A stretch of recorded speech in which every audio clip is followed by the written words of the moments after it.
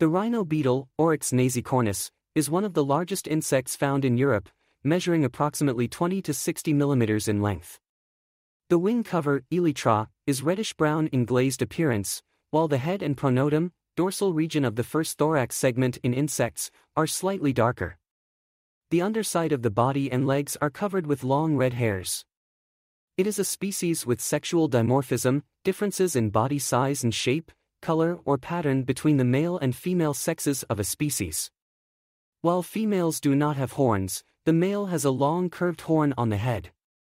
Rhino beetle, Oryx nasicornis, first described by the famous Swedish naturalist Carl Linnaeus, who is considered the father of taxonomy, is a species belonging to the Dynastinae subfamily of the Scarabaeidae family of the Coleoptera order.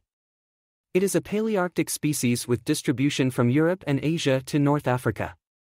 The larvae can be found in rotten wood and tree stumps.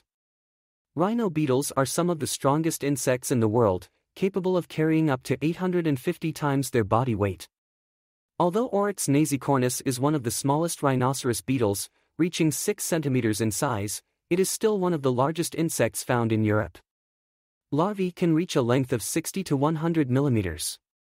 Adult size can be affected by the quality and abundance of nutrients in the larval stage.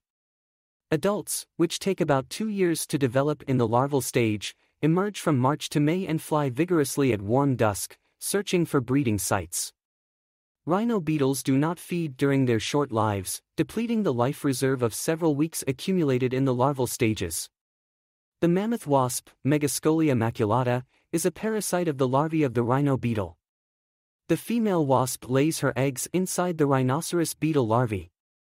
The wasp larvae hatching from the laid eggs feed on the rhinoceros beetle larvae.